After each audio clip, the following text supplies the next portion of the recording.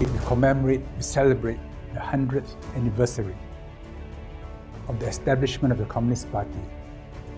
We are just marking a milestone in the journey of the Chinese nation as a republic. As a civilization, that China has a very long history.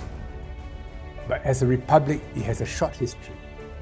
And therefore, to move forward, to find a way to the future, requires a lot of experimentation.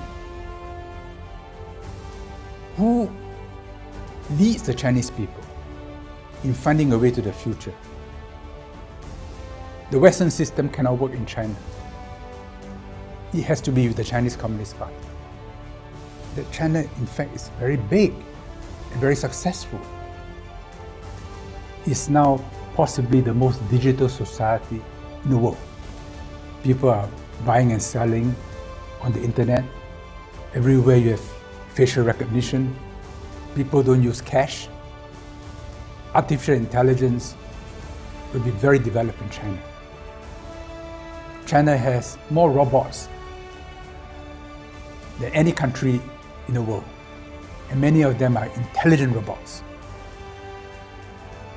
Urban society, neural networks,